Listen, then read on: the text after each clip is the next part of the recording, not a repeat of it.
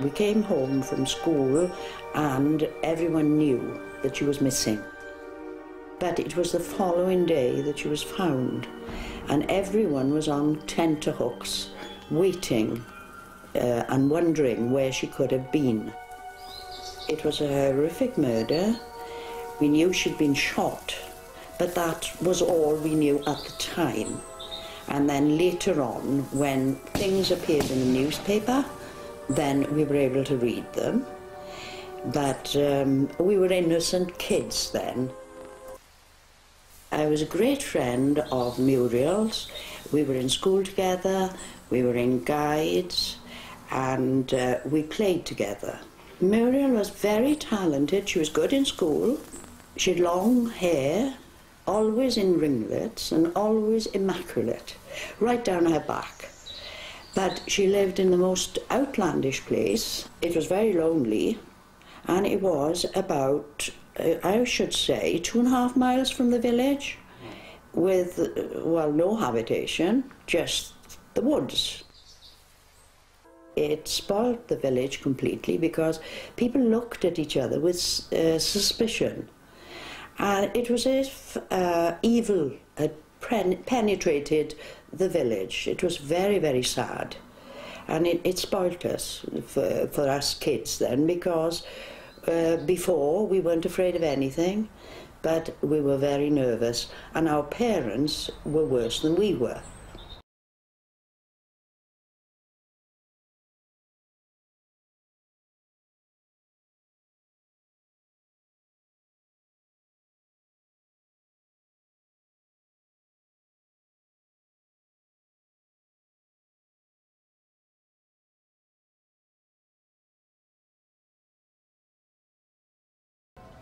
Even a psychic has visited the scene. She believes the killer is still alive.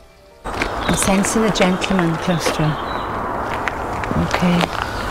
This man, she knows this man. As I'm walking, if you can imagine, as I'm looking up here now, I'm seeing her going ahead.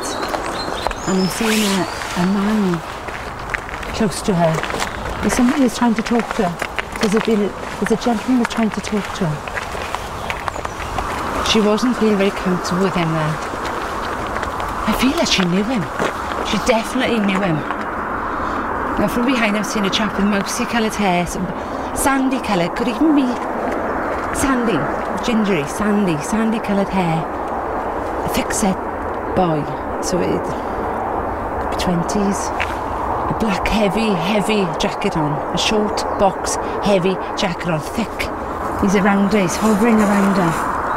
Not quite touching her, but he's definitely around her. I'm seeing, so it's a gentleman with a heavy jacket on, a Hessian type heavy jacket, square pockets. The way I'm seeing him is the heavy jacket. She knows him. She's seen him before. He's normally, she's saying he's normally with other men. So he's normally with another 2 men.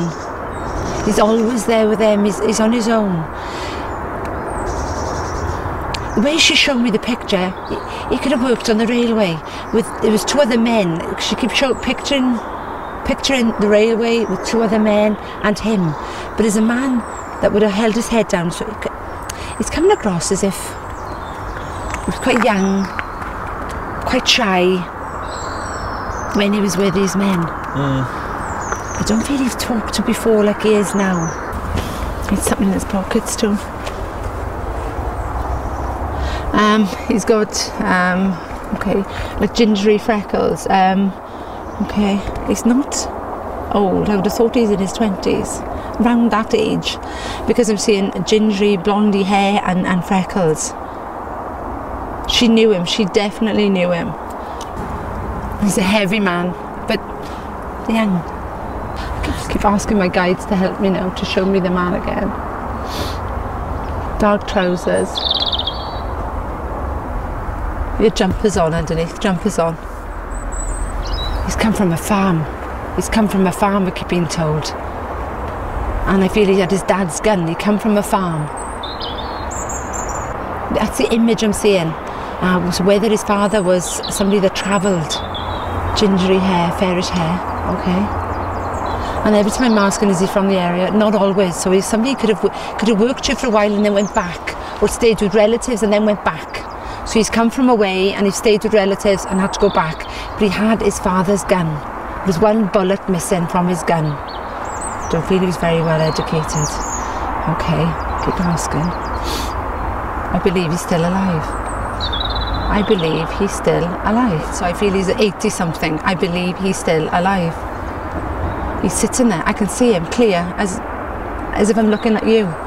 I can see him clear as a bell. He's sitting in a chair and he's an old man today. So the young man is now an old man. He's still alive.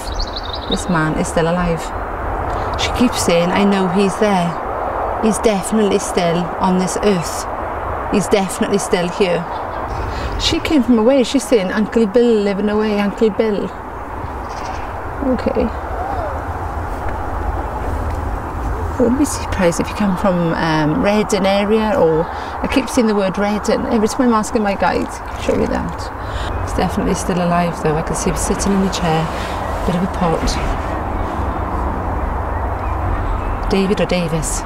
Could have been in his name. Could have been in his name. Maybe a surname, maybe a first name. And a Walter. And a Walter. And the name Walter keeps coming to mind, so that's in relation to his family. Somebody called Walter.